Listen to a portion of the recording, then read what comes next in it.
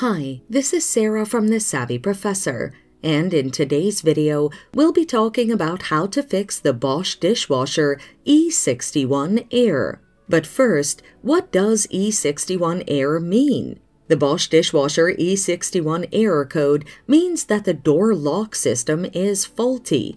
The machine can't work correctly.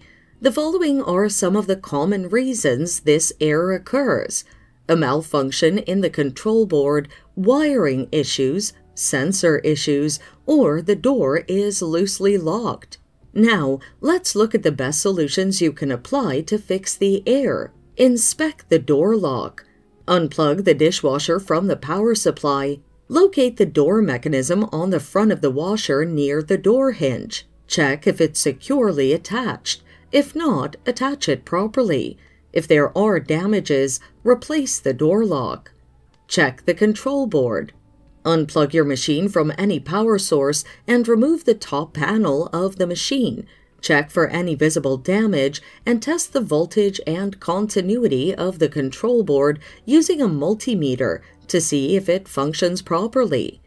Check on the wiring connection. Ensure that the machine isn't connected to any power source. Remove the top and back panels of the machine to access the wiring.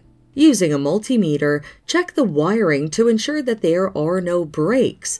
If any, replace the wiring or consult a professional technician. And that's it. Thanks for watching. Till next time.